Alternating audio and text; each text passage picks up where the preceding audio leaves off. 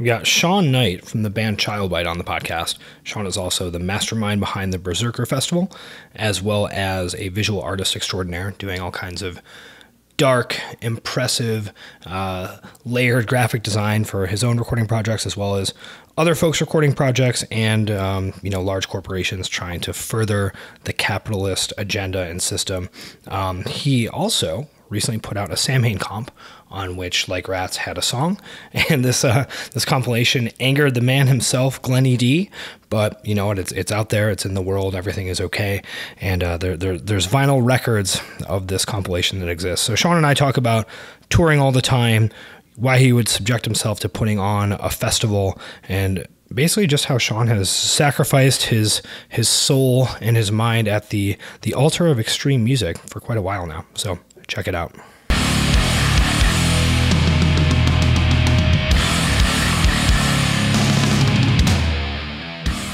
But that most recent record is good. What is that thing called again? Oh, the most recent one is called Burnt Offerings, and it's like rarities and covers. Oh no, the full length. Oh, the most recent full length is called Negative Noise. Yeah, there we go. Yeah, great. That thing's sweet. It sounds like the Jesus Lizard, which is cool. Yeah, we're into that shit. Did you do that on purpose? Sound like the Jesus Lizard? Yeah. I think it's just one of our collective influences, so I guess it's there. And this would sound not very nice, but I think I've found that like if David Yao could be in a band as popular as Jesus Lizard and do what he does as a front man vocally, then I'm not as intimidated, and it sounds like I'm just saying that he sucks, and I don't think that's what it is. I think it's just saying like, oh, you can be a total weirdo and not have like this super perfect voice and still have a whole bunch of people that are into what you do. Yeah, I mean, I think that there's always bands that manage to like cross that line and kind of just be like, okay, this is who I am and this is what I do, and for whatever reason it resonates with other freaks, so have at it. Yeah, and definitely like just a general bit of advice, and I think it's common. It should be common knowledge, but like having a unique sound, a unique voice, a unique characteristic to your music is so key. And I think it's taken me time to really appreciate that, because sometimes you're like, oh, when your band sounds different from a lot of other stuff, I've been like self-conscious about it, like, well, we don't really fit in with this or that, and maybe we should try and like pick a side instead of just riding the line in between a bunch of stuff.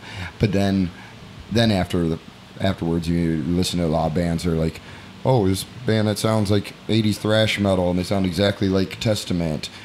Are people, when you start to think like further down the road, as far as like I'm going to my end of my days and what was my impact on the world, I would rather not be like, oh yeah, he did this thing that was an exact copy of something else. And like, yeah, that doesn't sound like as fulfilling and like a just whatever life goals type of deal. Well, I think that you touched on something interesting, which is that, I mean, a band like Childbite is probably the odd band out at pretty much every show you play, right? Yeah, like, but it's also the other side of that coin is that we get to tour with like hardcore bands, or tour with metal bands, or tour with like super weird bands, and so yeah, we're like kind of oddballs out, but we're able to fit in more. I think because we don't fit in, then we just kind of, based on energy and abrasiveness, are kind of just like, oh, okay, they'll work with whatever that's also has those characteristics. Yeah, sure. So do you kind of get off on being like the most hardcore band at the noise rock show, or like the most like weird band at the hardcore show or whatever? I don't. I think it's just accepting what we are, and I don't think, at least for this band, I don't think we could force it to be anything else. So it's I think just becoming comfortable with that and looking at it as a positive instead of a negative, and then then it's cool.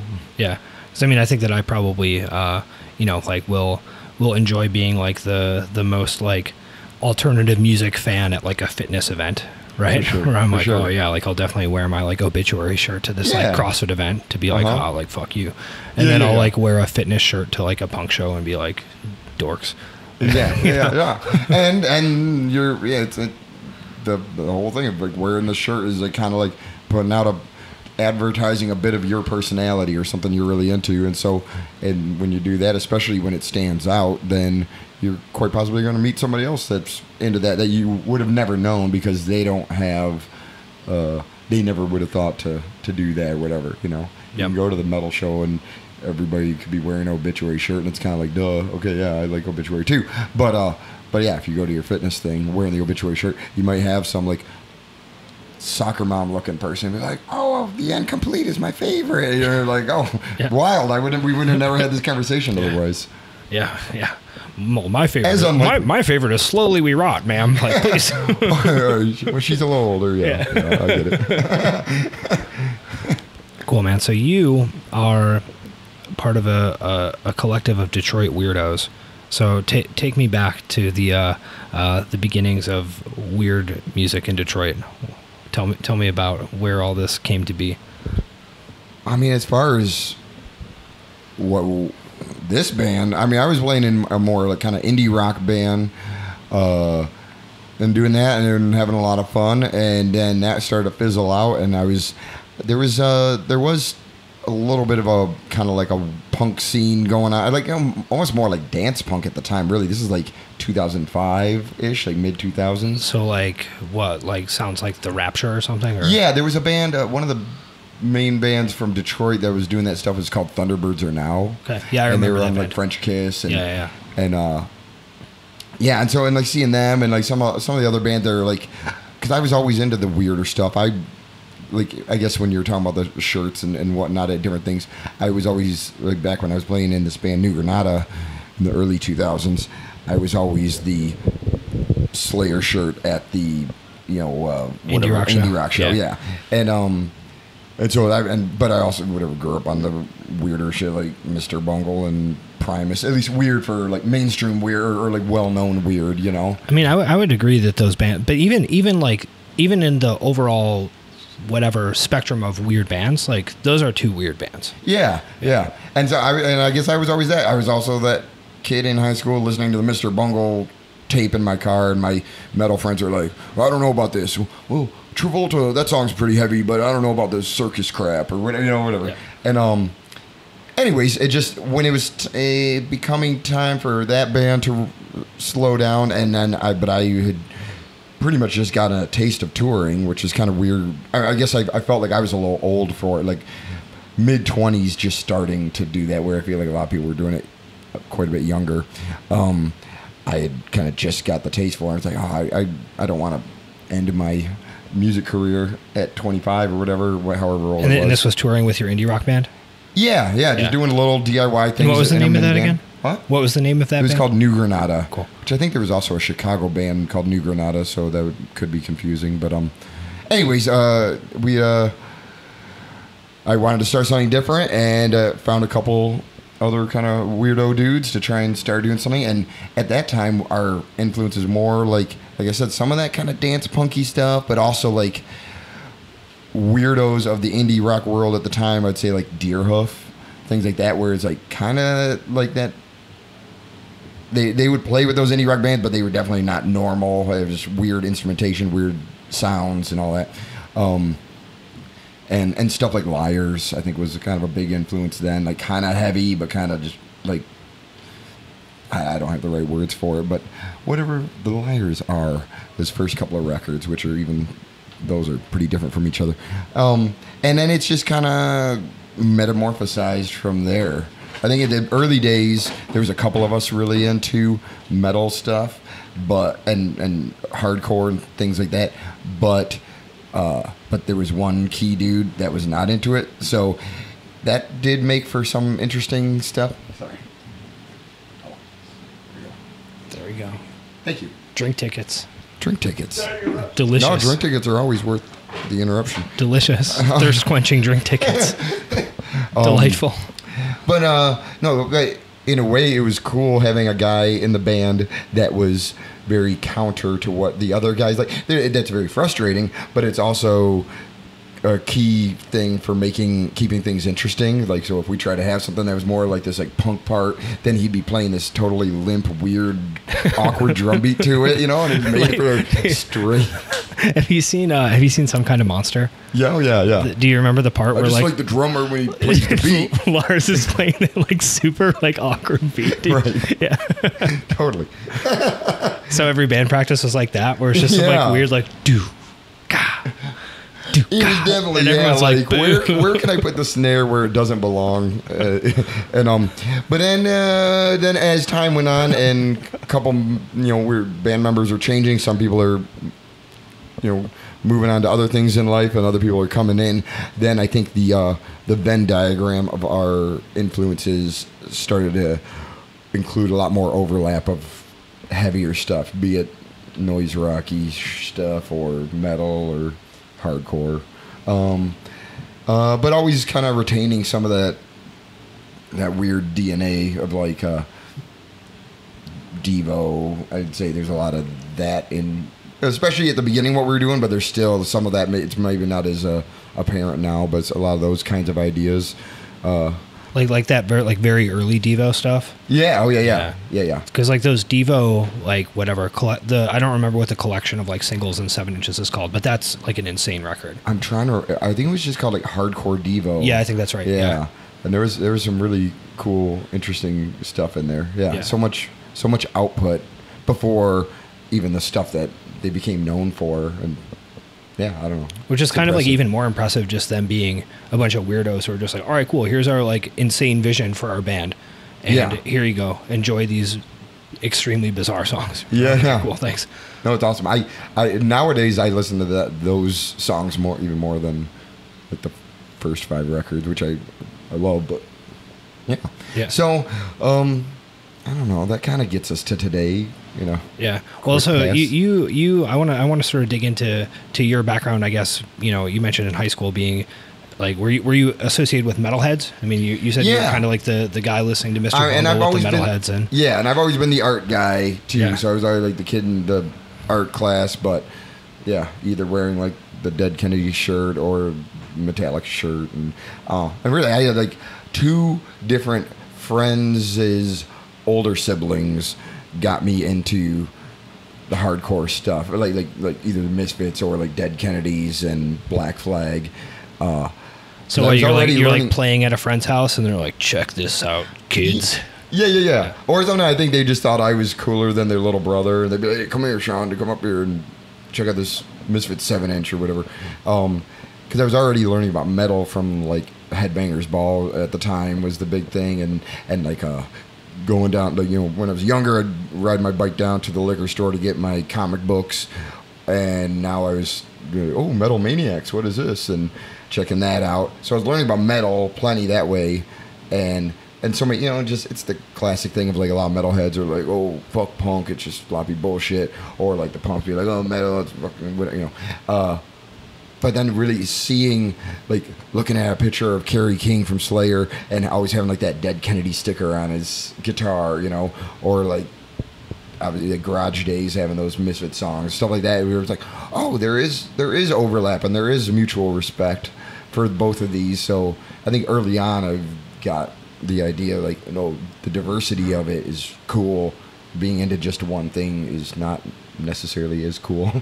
Yeah, that makes sense. So you, kind of get turned on to, like the darker aspects of heavy music by friends, older siblings, and you're kind of like sketching stuff all the time and totally. Are you like tracing album art and stuff? Yeah, like middle school, I'm just like drawing the puss head skulls, totally. Yeah, I actually, this is super funny. I remember like literally tracing bands' logos like on tracing paper. Yeah. And then my dad sold laminators. Like that was his business. Uh-huh. So I had these like traced logos that I would then laminate, like using our laminators at home and like tape on my notebooks at school. Like very like why did you laminate this, dude? What are you doing?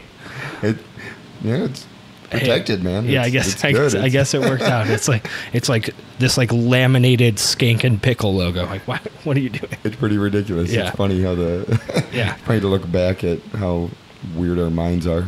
Sure. So you are a man who does a lot of different stuff. I mean, you are in a band, you do art, you put together records, you do a festival, that kind of stuff. Have you always been someone who's like actually creating whatever like output and like putting it out for people to experience, or is that something that you kind of like turned on later in life? I think it's always been, and I don't know what it is, like why it is, but it's always been like, even from like very first punk band, which funny enough, we're on this tour with Unsane. My first punk band was called Insane, The Insane, and it's very original. I love that. You know, it's like 14-year-old kids like, we're gonna be called The Insane, and I'll draw the tape cover. It'll be this guy in a straitjacket. It was just hilarious. But yeah, I was always kind of like, oh, I'll find out how to make tapes, and we'll go to Kinko's or whatever and make the covers, and I'll whatever. So even from the very first things I was ever doing, I was like, oh, what can I do for the packaging, and how can I get it out? So I guess that's always been part of it. It hasn't been so much of like perfecting my craft and being in a band in a basement for 2 years before anybody hears a note. It was more like, I can barely play, let's book a show. Yeah. And I don't know what that is, but it's like maybe some sort of exhibitionist thing or whatever, or just like this need to, you know, perform. Yeah. It took me way too long to think of that word, perform. I was expecting a way cooler word to come out. Well, it's hard to know if it goes PR or PE. You know, it's tricky. Yeah. It's a difficult word. Preform. Yeah.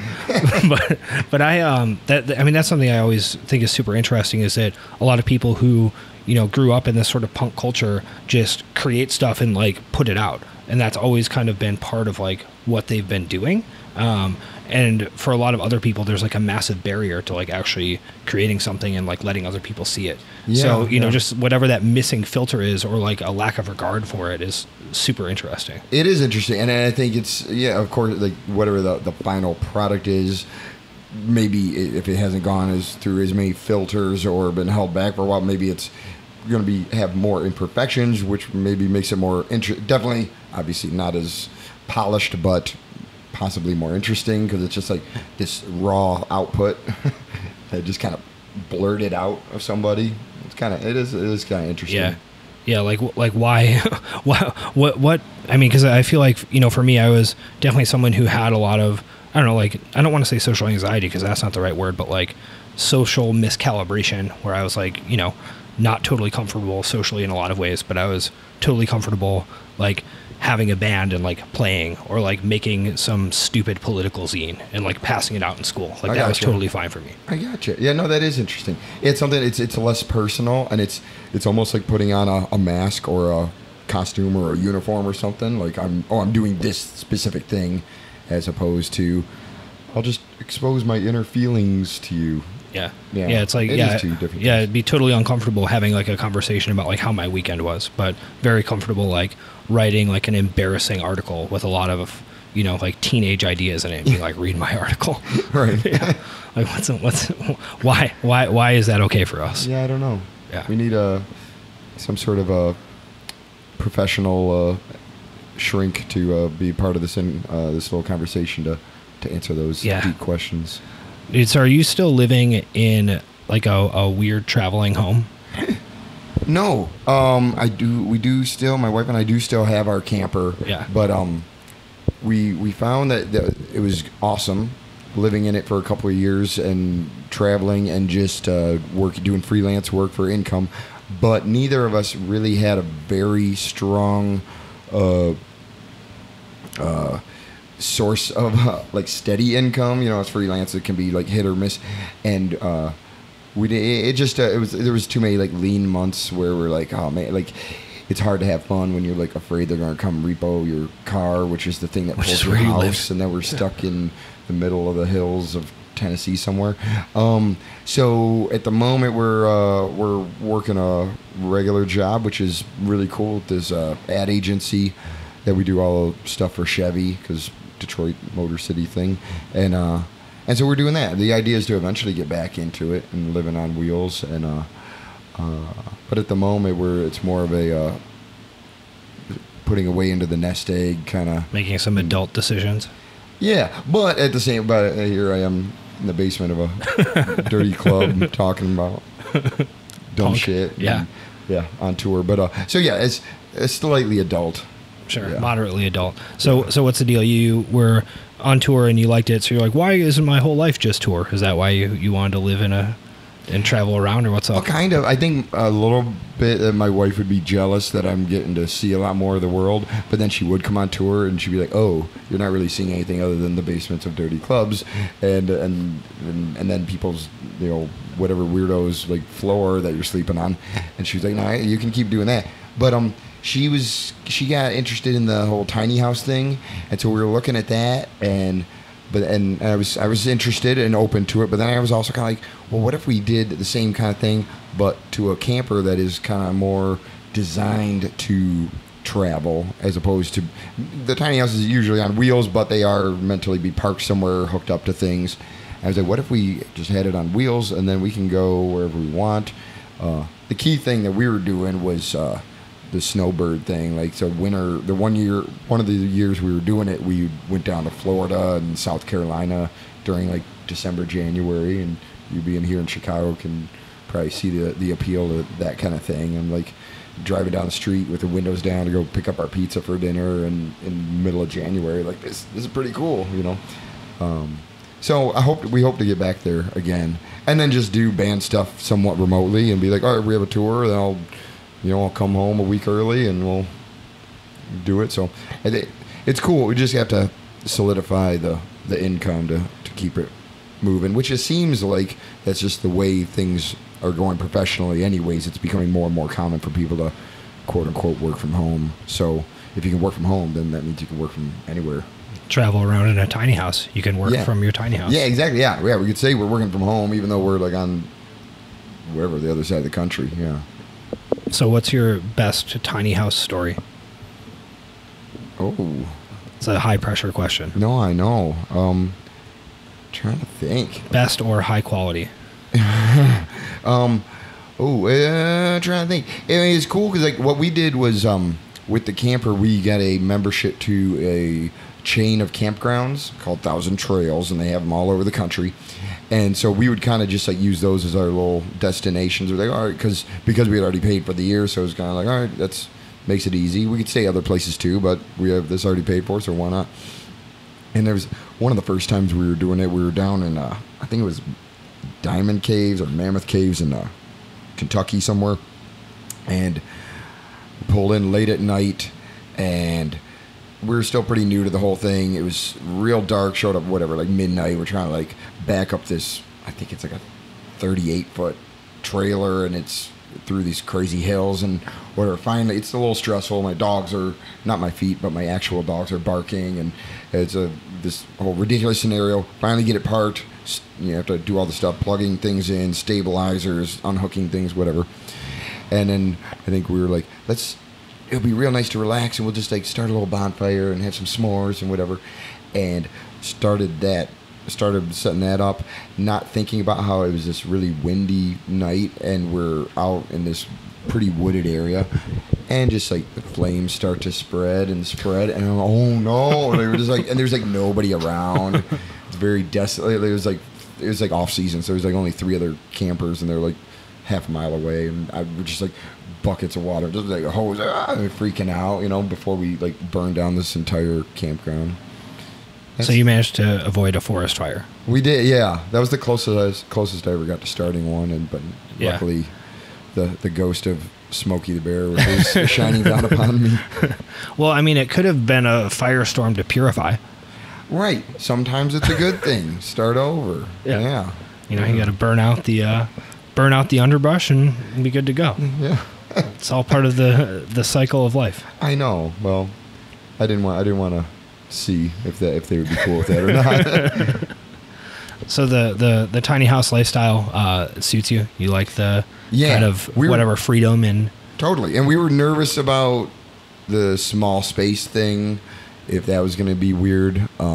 and I guess you don't know until you try it, you know. And it totally wasn't. It was totally fine. Our 2 dogs are pretty small, so that it wasn't really a problem.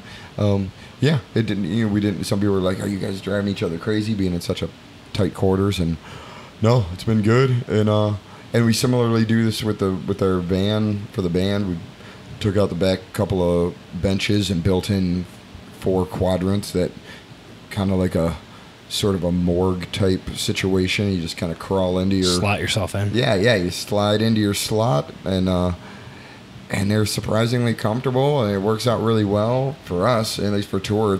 We've all been like, we were nervous about doing it because we're like, oh, we're gonna spend some money putting this thing together, and I don't know if it's gonna be a big waste of money and time, and then we're just gonna put it back the way it was.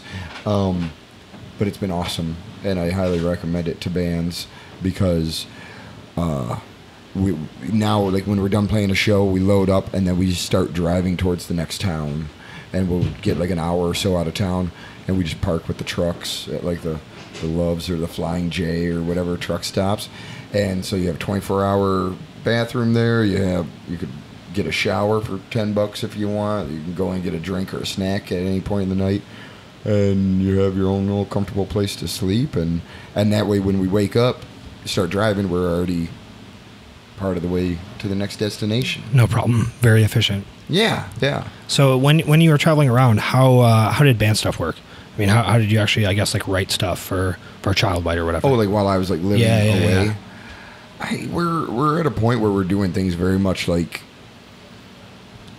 when we're obviously it's time for a tour. Then we talk about what we're going to play for it. Everybody's boning up on the songs that we've chosen, and then we get together for a couple days and just run through the set a bunch, and then go. And then we get home and might not see each other for a month. And then we're like, if we decide, okay, July we don't have much going on, let's do some writing, then we'll do the whole kind of like once or twice a week get together thing. So how does writing work for you guys? So, I mean, I think that you have, like we talked about, kind of an interesting sound, right? Where it's like, you know, kind of like weirdly chaotic and melodic riffing, you know, and it's, I guess I'm just curious, like, what the vision looks like for that, and how you guys actually create those songs.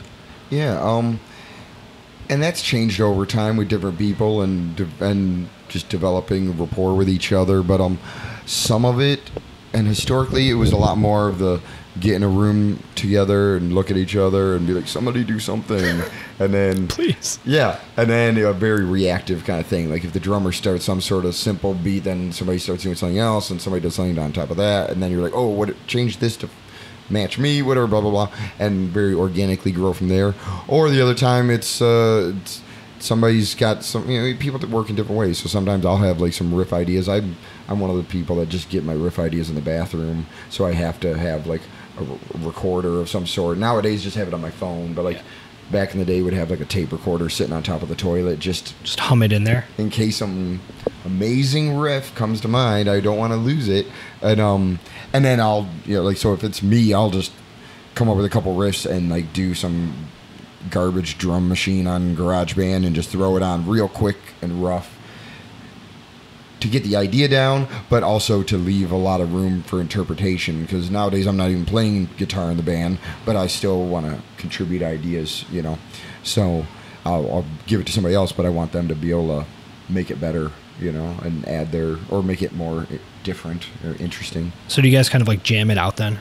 Is that sort of the process? Yeah. So it's either bringing in like, here's a rough demo, here's a couple parts, but always being totally open to change, and or just starting with nothing and having it be like super organic, which is cool. It's just like, it's just not as good for being efficient with time, because you might have one night that's a total bust, like just nothing happened. Nobody you guys just all play crappy riffs and no one likes anything. Right. And then you're like, well, let's try again next week. How does like veto power work? Because I'm always curious about that, since almost every band I've ever been in has had one person who is like very clearly in charge, right? That it's like their creative vision and they're writing the bulk of the stuff and they're kind of like driving the song structure or whatever. Mm-hmm. And it sounds like, you know, for you guys, it's maybe a little more, like democratic. So, you know, how does that work? I guess if, you know, someone doesn't like something, or, there's not necessarily like a clear push forward. How does that process end up shaking itself out? Yeah, I think there's a lot of times somebody will start, like, if somebody has an idea and the rest of us are just like, dude, I mean, if we just hate it, then we'll probably, that doesn't usually happen, but because I think we have enough overlap in interests that it's usually cool. But sometimes somebody comes up with a riff and we're all kind of at a loss for it, like for instance, there's one song that we'll play tonight and called Stag Thrall, and Shawn Clancy, the bass player, came to the band. He was like, I've got this idea. It sounds kind of funky, but it's like, I want it to be more like a Killing Joke kind of thing. So it's not like funky, but it has a little bit of that. But hearing just the bass part alone, we couldn't help, like, the drummer just started playing like a Chad Smith beat to it. We're like, no, stop. Yeah. This is not going well. Yeah. And then, like, let's write an early 90s funk metal song. Right. And so then we had to, something like that, we had to get creative, think outside the box type of thing, and be like, so we started having him like break. We're like, all right, remember your bass part the way that you want it to eventually be, but can you play like a stripped down, defunkified version of it? And so he did that, and then we're okay, drummer, play to that, and then we'll come up with guitar and vocals to that, and then once we figured out what we're doing, then bring that thing back in, and we'll see if we've counteracted the funkiness enough to make it interesting and tasteful, So yeah, I think it's just like it really falls into, there's either sometimes there's people have some ideas and it's just like a no-brainer, it just comes together super easy, or there's other ones where we just have to like work on it more. There was another one from that same recording session that the guitar player brought in. Then he was like, "Hey, I got this idea. It's a slide guitar thing." And we're like, "Oh, that's cool." But then it was the same thing where, like, I'm pretty sure drummer started doing some sort of honky tonk thing. We're like, no, like, dude, come on, let's go a little further, be a little more creative. And it was a very similar situation. And so it just like took a lot more work. But then eventually we got it to a point where it did work and it sounded cool and not cheesy, and sometimes that's even the most interesting or the most the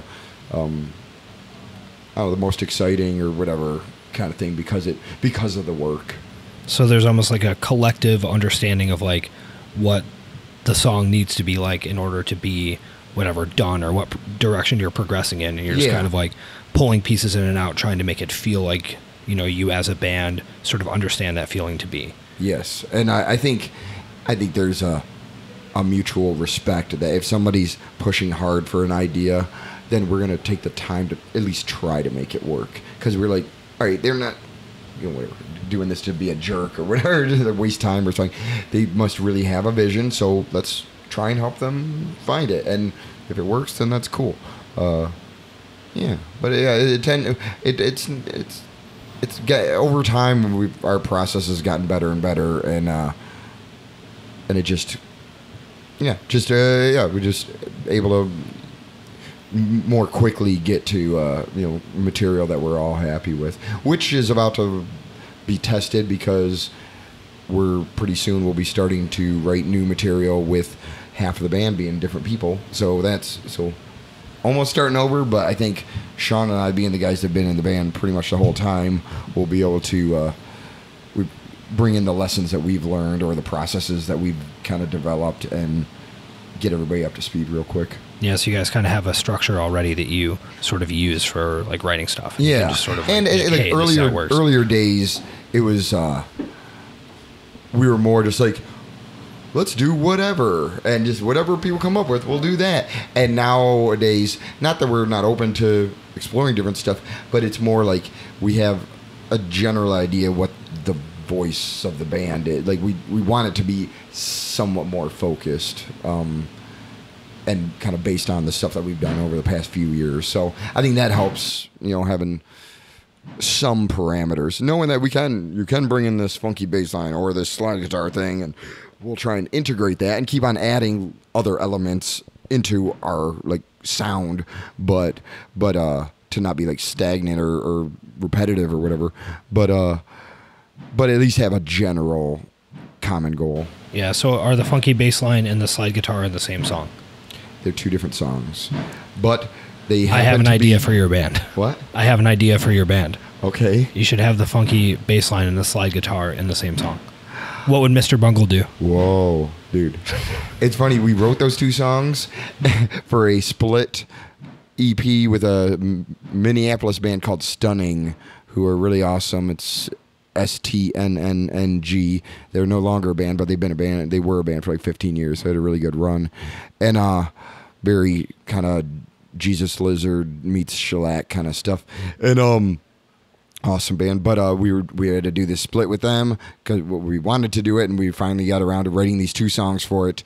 And it's just kind of funny that those songs have those characteristics, and we ended up recording. After we wrote them, we figured out who we were going to record them with, and it was Wes Borland from Limp Bizkit. Yeah. Because, Detroit. Yeah, because he moved to Detroit, and we had a mutual friend, and I met him and said, hey, I know you got a studio. Would you be up for recording us? And it ended up being awesome. We figured even if they turned out like crap and he didn't know what he was doing, then it was just a funny story.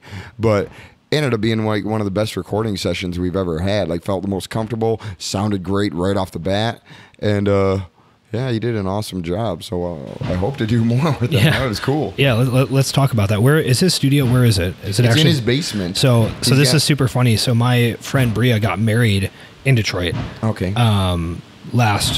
Maybe October. Okay. And actually the venue for the wedding was like literally across the street from Wes Borland's house. Gotcha. So at some point, I'm pretty sure someone like went over and like knocked on the door to try to be like, hey man, like you should like come to the wedding or whatever. But like, of course this didn't work out, but it didn't work out. Yeah. But yeah, it's a heads up. Yeah. But it was a valiant effort. Yeah. Totally. There were many teenage former nu metal fans at the wedding who were very like, oh cool, like Wes Borland, yeah, sick.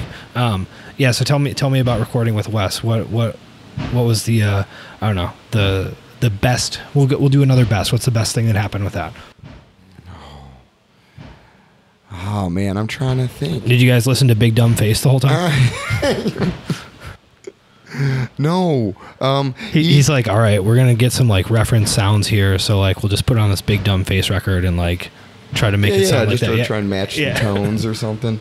No, I don't know. It was pretty normal. I don't know. I mean, he's just like a talented dude, and it's.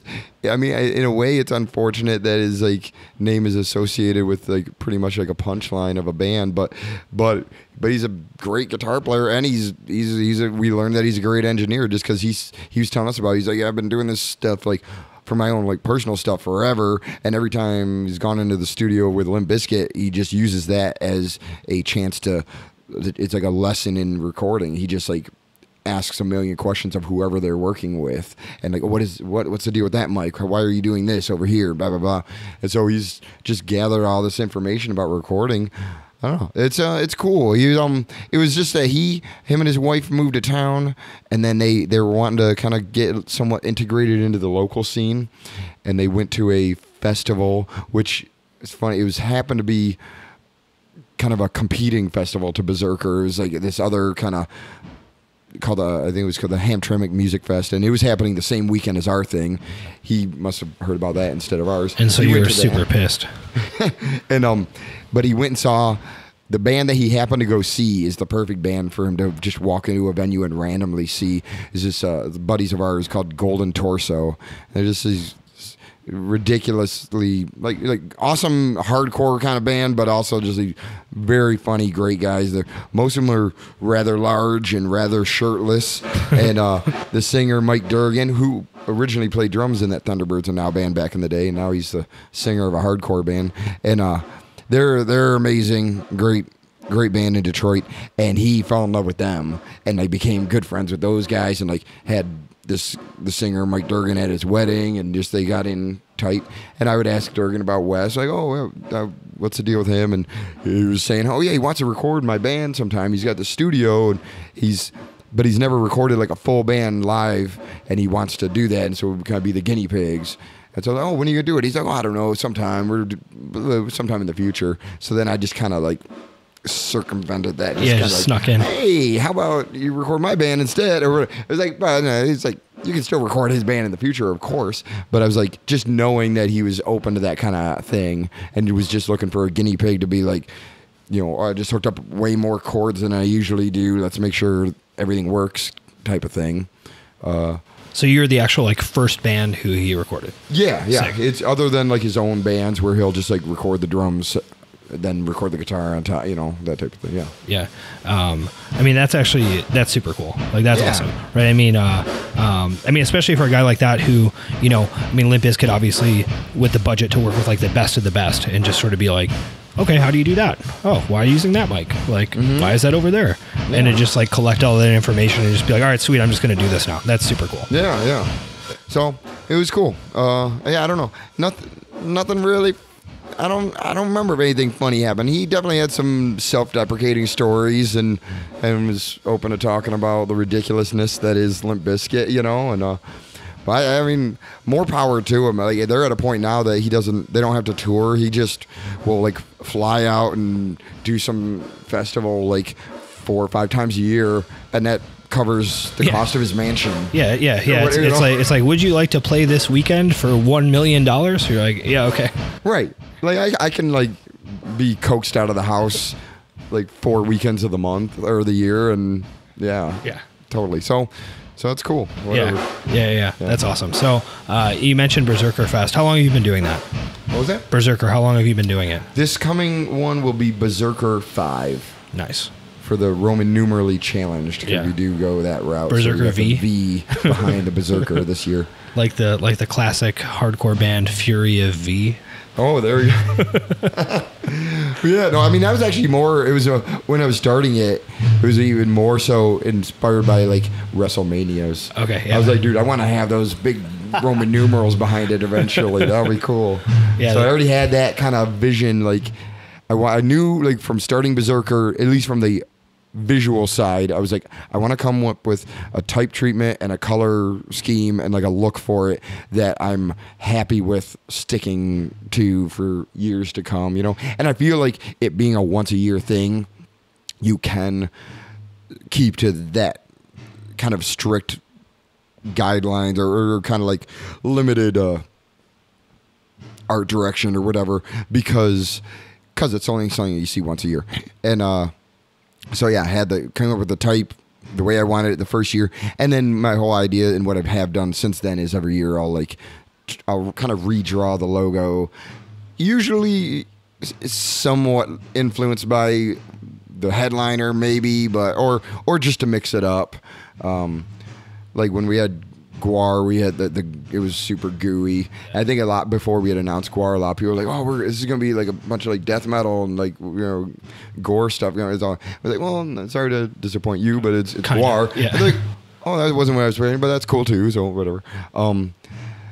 Yeah. I don't remember where we were going with that. Well, something that I think is interesting about that. I've never put on a festival myself, but seeing what goes into it, having played several of them, it seems like an insane thing to do.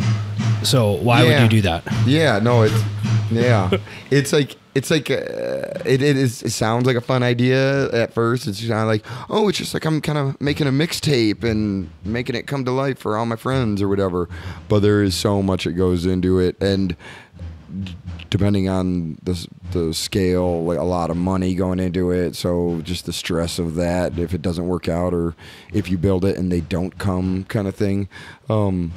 So I don't know why we still do it. Every year we question, oh man, should we do this again? It's time. We spend like months getting ready for it and just like so endless hours. And I'm not sure, there must be, I don't even think about it, but there must be something sort of like being in a band and just like all the terrible stuff that goes, the bullshit involved with it, either on the businessy side or just like being stuck in the van with people or being away from home for so long or money or whatever. Like there's obviously, it's just same with bands. There's just so many like negative parts that a lot of times you're like, why am I doing this? And it must be there must be enough redeeming things that I keep coming back. But it ends up being, my wife is heavily involved with Berserker ever since year 2. I think year 1 I had this vision and it was small enough it was mostly local bands, and I was like, I just want to do this. I have this idea, and I'm gonna just execute it, and that way I know everything's done the way I want it to be done, or whatever. And if it fails, then it's because my idea sucked, or whatever. And then when it's time to start doing the next one, she was like, you know, I can totally help, and she's done a lot of like jobs, like kind of like production manager type of stuff, like office just jobs that like in advertising and offices, and she's like super organized and good at like kind of like dealing with all that kind of stuff, or contacting vendors or whatnot, whatever. So having her involved is cool. It takes some of that off of my plate, and ends up being a lot of fun for us to work on it together. And there's also, and at this point, there's other people that are part of the team as well, that work for the venue, but they'll help us with like their marketing team will help with certain stuff, or the promoters and everything. So there's I don't know. It's a lot goes into it, but yeah, like you said, it's sometimes you don't know why you're doing it, and every year we question, should we do this again? And I think this year is going to be go great. They've all been really cool on certain levels, and they've all had certain things that didn't work, you know, and those are the ones that make us question it. And I think this one is going to have the most success and the least amount of bummers. And because every year we're like tweaking the formula, trying like, or should we do less days, more days, less locals, more locals, bigger bands or smaller, you know, and venues, and trying to time of year. There's so many different factors, so we're always changing it to see what works, but then it's also hard because there's so many different factors that you don't know why it works. That one of them, maybe we did it perfectly, but because of the weather, like year 3, which I think you guys played, maybe it was, you know, when we were doing it more in like the winter time, it was like maybe we did make something that was perfect that should have worked, but then the snowstorm happens, and then people don't want to go out in a snowstorm, and maybe that was the reason. So maybe we changed stuff that didn't need to be. You could drive yourself crazy. Yeah. You know. Yeah. So you try and follow your instincts and do what you think you would enjoy. And you know, Veronica and I go to a lot of like other festivals, and just because we like that stuff, but also we can kind of like, it gives us stuff to. It's almost like research for Berserker too, you know. So we just try and make something that we would like, and if it resonates with other people, then it's awesome. And if not, then we can be like, well, we're proud of what we accomplished, and you know, a lot of these things only last a certain number of years, anyways, because person only hates themselves enough to do it a certain number of years. I can't sign up to do this again. Yeah. So whatever. If this is the end, number 5 is a good number, nice round number. Berserker V. Yeah, Berserker V. You should have gotten Fury of V to play. Right. We should. Man, is it too late? I don't know. Reach out. Well, so it sounds like it's really like a creative vision that you have in terms of, you know, wanting to see certain artists and like almost like a mixtape, like pair them with each other and sort of see what happens. So, you know, that the drive for you is maybe more that creative aspect of like creating the festival and that experience for people, rather than necessarily like, you know, dealing with the whatever logistics of organizing it. Yeah, totally. And that's why it's so frustrating when you're like trying to book a thing and just like bands can't do it. You know, you have like your wish list and, oh, it'd be so great if we had these bands. And then they're like, oh, well, we're already booked to come to Detroit 2 months later, so that wouldn't work. Or your budget doesn't allow for what we would need, or whatever reasons. And so that can be frustrating. But when it works out, it is super cool. Like even this year, just being like, we had Phil and Selma on the Illegals booked as headliner. So that was already nailed down. And the way that it ended up working out, the 2 other main bands that'll be leading up to them on the main stage are Macabre and Negative Approach. And I feel like that, in a way, is almost the perfect kind of building up to that, because you got this like insanely fast kind of like more death metal type of stuff, which I know all the dudes in his band are really excited about. Oh crap, we're playing with Macabre, that's awesome. And then Phil, like every other show he plays, has in a Negative Approach shirt, so I know he's happy to have them there. So it was sometimes it's like it quite possibly wouldn't have gone that way, but luckily those bands were available, and and it's just worked out. Yeah, Negative Approach is awesome too. Yeah. Like I saw them not that long ago, and it was so good. It's so good, and they're just still doing it. And it's so great, man. We got to tour with them like 2 years ago because we were us and Negative Approach were both playing a festival in Texas that Anselmo was putting on called Housecore Horror Fest. And so because us and Negative Approach were both from Detroit and we're both going to the same place, we were kind of like, how about we do a tour together? And so we got to watch them every night for 3 weeks. So it's really awesome and very inspiring. Similarly with Unsane guys, that we get to go out these bands. Typically when we're going out like supporting a band, like they're a bit older than us, and seeing these guys and seeing them, like these guys, like Unsane, they're like, I'm 40 and these guys are like between like 50 to the early 60s actually, and watching them play a like 18 song, like heavy, like sweating, like grueling set night after night, it's pretty inspiring, and it makes you feel like, okay, I still have some miles left on me. Like if they can do it, then it doesn't mean like, when you start to get like into the dark zone of like, I don't know, I should be doing this anymore. What am I doing with my life? Should I quit this or whatever? Like I don't know if anybody cares, whatever.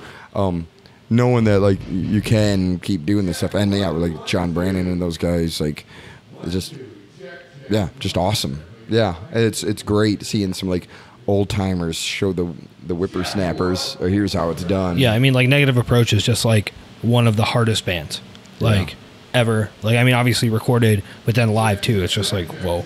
Right.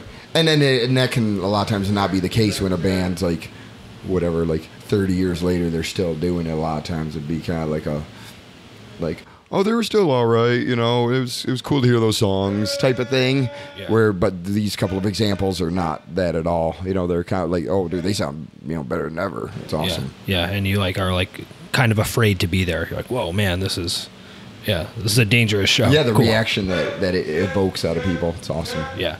So something I'm curious about with like festivals is, I mean, like you mentioned, there's so many moving parts. Like, how do you actually it seems like a constant chicken and egg situation where it's like, okay, well, you need to have bands booked that are going to make other bands want to play it, and then you need to have like some sort of traction to actually sell tickets, but you need to know how many tickets you're going to sell to actually like figure out how much you can pay people. Like, it just seems like an impossible thing where you're always trying to figure out, you need something done before you can actually do anything, but it's just like circular. How the hell do you do it? Yeah, I don't know. I think you end up having like a general, like for us, we've come up with a budget and we know the capacity of our venue, and so then the task is to find bands that all fit within that budget, that are hopefully combined going to have a draw that will fill the venue, or like enough tickets that to do that. And it is tricky because it's a lot of it's guesswork. Some stuff, like a band that's been touring a bunch, you can look at other numbers, like look up like, oh, here's what they have pulled in the past in this town or this area or whatever, and you get a general idea. Oh, this band's worth 200 people, this band's worth 400 people. But then there's always gonna be overlap of like maybe like 100 of those people are count for both or whatever, and I don't have it totally figured out. It's it would be great to one day get to the point of like an MDF where the day after the festival will be like, here's the dates for next year, like buy the tickets, and people buy them, like just trusting like the promoters and the brand or whatever.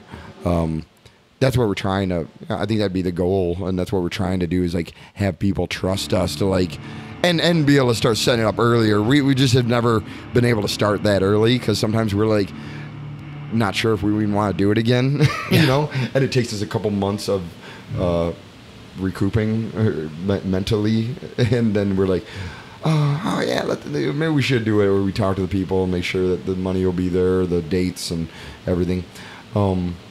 Yeah, so I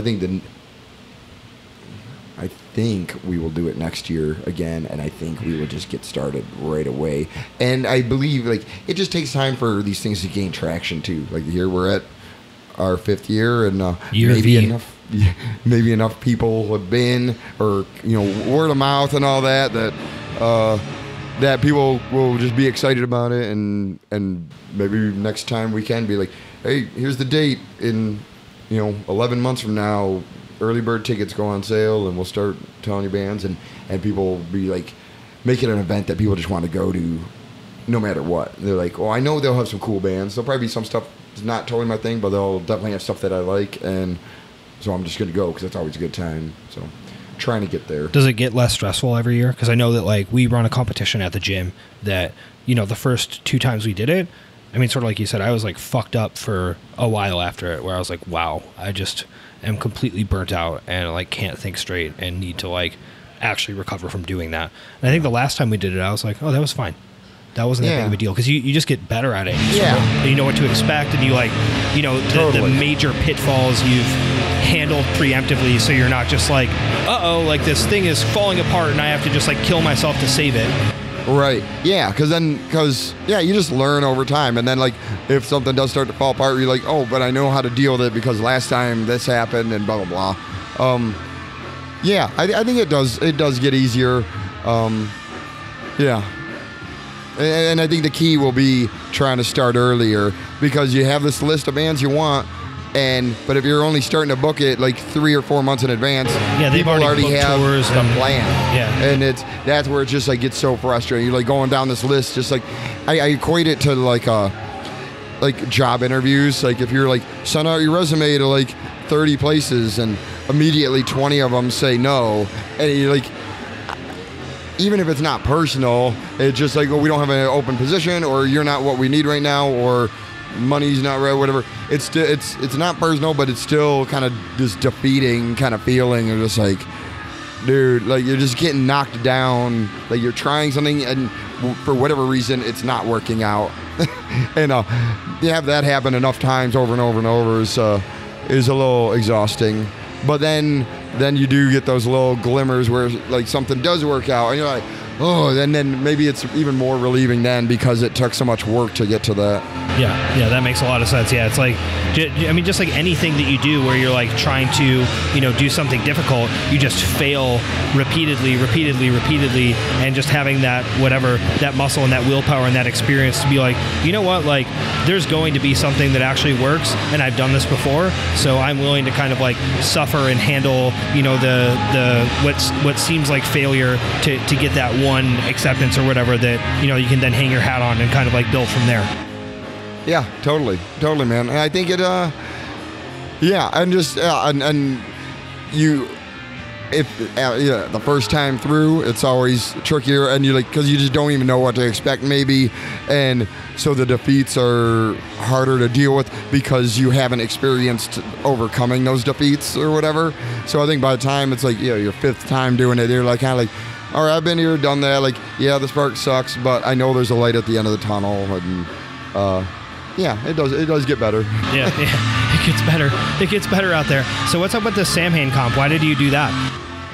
That was an idea. I've had an idea for forever, and it was kind of like I've been like Misfits, Danzig, Samhain fan since those older siblings of my friends showed it to me when I was like 13 or whatever, and for whatever reason, always, I know his stuff isn't for everybody, but it struck a chord with me, and I remember years ago thinking about tribute records and how they're cool, but they're kind of like self-gratifying or whatever in a way. No offense to anybody that put something like that together, but and I'm somebody that did. But I think there's something also that is like tribute record. It makes sense.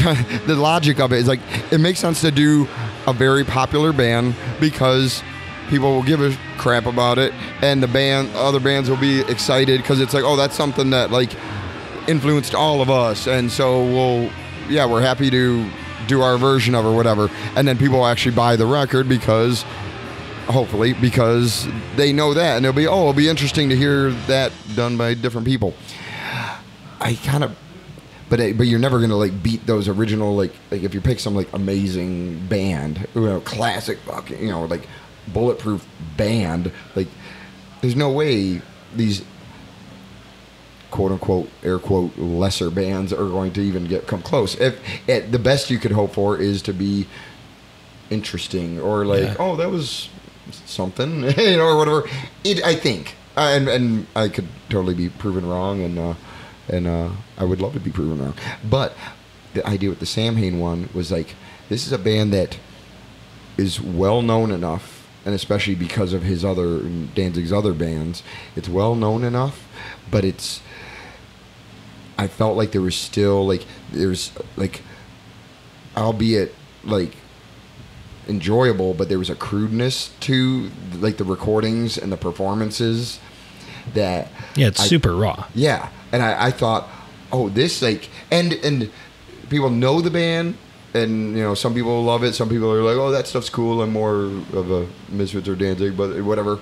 So I thought that those songs weren't on that same pedestal as whatever, like if you're doing like Nirvana tribute or whatever, Metallica tribute or something like that, you know, where people are just gonna like judge it so harshly. I was like, all right, this might be that somewhere in the middle ground where like it's well known enough that we can sell 300 copies of it and people would be interested in it, but it's not like the band isn't so beloved that like it'll give these covers like a fighting chance, or somebody would be like, it could be a tribute record, and I think it is, where a lot of people got it more so for the bands on it than the band we were covering. But it wasn't like we were covering some like completely unknown band that only lasted for like from 82 to 84 and put out one record or whatever, you know. Yeah. So I thought it was like a kind of a interesting like a sweet choice. spot. Yeah, for a tribute record. So I've had this idea rattling around in my head for dozen years or so, and I'm really glad I waited until now, because now I'm at this point from doing the band and from doing the fest that I know enough like really cool bands that I was like, all right, again, it's the mixtape thing. I was like, if I ask all these people, this will be a cool mix that's like it's not like a total grab bag. It's not going from like hip hop to polka or something, but like of like somewhat. Well, but what would Mr. Bungle do? What would WW and but it was, so it's mostly on the heavy side, because I think that maybe I would assume most of the people that grew up on Danzig's music do heavy kind of stuff, but then there's also kind of like some like electronic-y stuff and kind of more gothy stuff, especially the last track, this band Ritual Howls, that closes it out, because that was his kind of more kind of Bauhaus influenced kind of goth type band, death rock thing. So it was just something I don't know, I had a vision for, and in that sweet spot thing, I was just had this nagging voice in the back of my head to put this thing together. And when I finally like knew enough bands that I thought would be into it, just decided do it, you know. And I'm really proud of it. It took a while to come out, but it was also kind of, and usually I'm very impatient about that stuff, kind of like we were talking about at the very beginning, like barely learned how to play guitar and put out a tape. Let's go. Yeah. Let's play a show tomorrow. Yeah. We don't have any songs. No, it doesn't matter. You know, usually I think maybe with time or experience, I've gotten a little more patient, and so I just like I want it to be right, so I'll take my time with it. And I even like was gonna have somebody else do the artwork, and then that months later that kind of fell through, and I'm kind of happy that it did, because then I ended up doing what I did with the art myself, and I feel like it was thematically fit really well, and aesthetically was the right choice for it. It turned out real cool, and all the bands being very nobody needed money to record. Everybody was like into the idea enough to like contribute their time and whatever costs that were involved to do it, and it was just kind of, it ended up for the most part being a feel good thing until Danzig's lawyer sent us a letter before the record, right while the record. I didn't even know about this. Yeah, and because we finally got it, we put a song on Decibel to help promote the record and get pre-orders going, and it was a song by the band Midnight, who are kind of probably the biggest band on the record, and and they've toured with Samhain, and it was super cool that they were like, yeah, let's do it, and they sent me a song. I was like, oh crap, I didn't think they would even do this. And anyways, so when we were promoting it, then that's when it really made its way, the existence of this thing, to Danzig. And he, unfortunately, it seems like he kind of looked at this thing as almost money like a bootleg. grab. Okay, I see. Yeah, it was kind of like, I didn't know about this. You guys this is my music, even though they're not my recordings, but this is my music. Everybody knows he's very protective. Like, I've heard stories of him coming to Detroit back in the day, like on a Danzig tour or something, going to the local record store. This is like pre-internet, so they would have all these like bootleg VHS tapes of like these like, crappy recordings of shows, and he'd go in there with his like security guards and just scoop up all the stuff that was like Misfits or Danzig and walk out the door with it. You know, like, I'm taking this stuff. All right, kind of amazing, you know. And but yeah, he's notoriously protective of his stuff, and I respect that. But unfortunately for him, this time around, we totally licensed the songs legally. I sent MP3s of all the music and the entire plan for the record to his licensing person that represents him, and said, hey, just want to make sure I'm doing everything by the books. Here's what we're doing. And they gave us the thumbs up, like, yep, no, just go to this website and you can license the tunes, and then you're good. So I had notified them, did everything right, paid the money, and so then they sent us a letter that was basically saying, we licensed the songs for vinyl, but we did not license the songs for streaming. So that was a technicality, I guess, that like, by us putting it on the Decibel site to promote it, we weren't supposed to do that, but it didn't really like void anything out. They could just like, if they really want to, they'd be like, well, you have to pay us for that, and it's like probably $12 or something. It's because it's like a fraction of a cent per stream or something, you know, like. And I would happily give him his $12, but they didn't ask for that. They were trying to use that as a way to scare us into not doing this, just because he felt like it was a violation or something, you know. And then they said that the artwork was too similar, and people would be confused that it is the November Coming Fire record, which to me it looks like a tribute record, and we credited on there, inspired by the da-da-da. You know, yes, it looks like an homage to that thing, but no, it does not look like that. It's that thing. Although, as a child, I did accidentally purchase the Longview single instead of the full album Dookie, because I kind of didn't know what I was doing. Yeah. And I was like, this seems right. And I was like, why does it only have 4 songs? This sucks. Well, maybe he was right. Maybe Danzig was right after all, and there's going to be some disappointed children out there buying one of the 300 copies that was available of this record. So Danzig isn't going to play Berserker?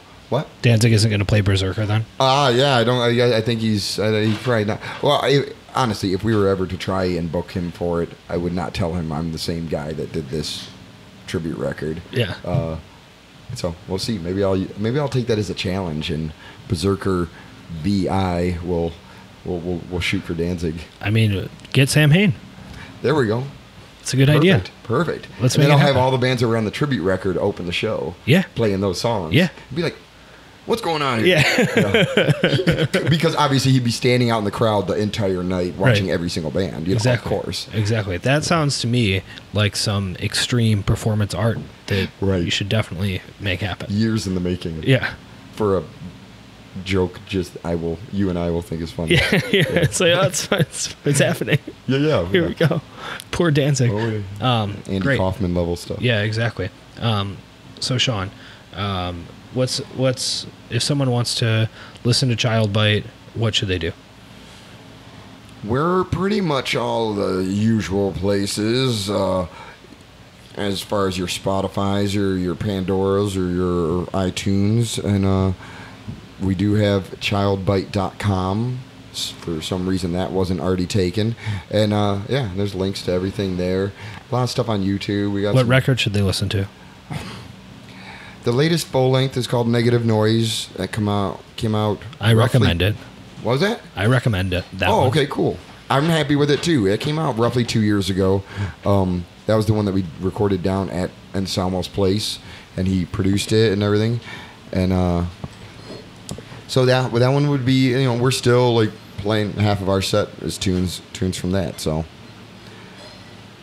So that's a good one. And other than that, we just put out this Burnt Offerings record that is rarities and covers from the past like 7 or 8 years. And I know that's typically not what somebody would be like, oh, I got to check this out. That sounds like that's the extra stuff. But I would say some of it is some of our strongest stuff, because these are songs that we did in like small batches. So it'd be like, instead of going to the studio to record 13 songs, we're going in there to record 2 songs. And so all of our attention and creative juices were maximized. Focused. Yeah. So some of that stuff, and that's kind of why I wanted this thing to come out, because a lot of it, all the stuff, was either unreleased stuff or stuff that was on like limited vinyl, which is long gone. And so and it's like, it feels weird that these songs, I mean, obviously now with the internet, nothing's ever truly lost or dead, but it felt, on a personal level, felt nice to have a packaged collection of wrapping up all these loose ends and little hidden gems. And if someone wants to go to Berserker Fest, when is it? Who's playing? Well, Berserker goes down September 28th in Pontiac, Michigan, half hour north of Detroit. And it's a Friday night, and then we're the night before, the Thursday night, which would be the 27th, for those of you who have trouble with math, we're going to be doing a pre-Zerker kind of kickoff show. And we haven't announced it yet, but I'll say it here first, is that we're going to have the band Midnight that we were just talking about. They're going to headline it. They're from Cleveland area on the Hell's Headbangers label, which is really rad stuff. And the band that's playing right before them is also a Hell's Headbangers band called Shed the Skin, which is great stuff. It's members of Incantation and Ringworm, which is quite the combo. Is it Kyle from Incantation? It's Kyle from Incantation. Mustache in tow. I heard he has a mustache. and yeah. So we're going to be having that as the kickoff. So it is going to be like a kind of a 2-night thing, and I think it's gonna be worthwhile. I think it's gonna be a lot of fun. And who's playing the true Berserker? We talked about it a little bit. We got Philip Anselmo. Phil Anselmo's headlining it. Negative Approach is playing. Macabre. Other Detroit bands, we have a band called Battlecross, which we're buddies with, and is for some reason is the first time we're having them on it. From Australia, with King Parrot, who are great guys and ridiculous and amazing people. Band Tombs is playing. Band Homewrecker. A lot of really good stuff. Yeah, all packed in, and it's like the way we do Berserker, for people that haven't been there, is it's a 3 stages within a building situation. So we'll have like 14, 15 bands playing from like 6 p.m. until midnight, which on paper sounds like a lot to take in. Like I mean, myself, and I'm sure a lot of people like go to a show, and if there's like more than 3 bands, you're kind of just like, oh, geez, all right, there's a lot. But I think because it's so much and it's in these different rooms, you spend the whole night like running around, like catching like 10 minutes of this and 20 minutes of that, grab a drink, go to the bathroom, go smoke or whatever, blah, blah, blah, grab a bite to eat, and keep doing this rotation. And before you know it, like the night's over, and it's almost like this whirlwind that like, holy crap, it felt crazy, but it wasn't. It's almost not exhausting, because it's just like exciting to see that many bands in one place. Yeah, you get to do the rotations and check them all out. Yeah. And it's the kind of thing where it's like you go into one room and check out a band out of curiosity or whatever, hear a song, maybe it's not your thing. There's something happening right now in the other room, and there's another band queued up to start 15 minutes from now in the third room. So there's not, even if not everything's somebody's bag, there's plenty of other stuff to check out. There you go. The Berserker Fest is your oyster. Yeah. Make of it what you will. Yeah. Crack that son of a gun open. Yeah. Pop it open. Pop open a Berserker. Yeah. Get a pearl.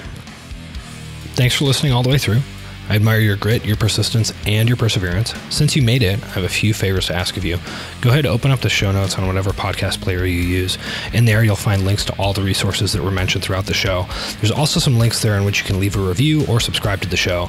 And podcasters are always harping on this because this actually makes a difference in terms of the algorithms that recommend podcasts to new people. So if you do that, it helps more people find the show.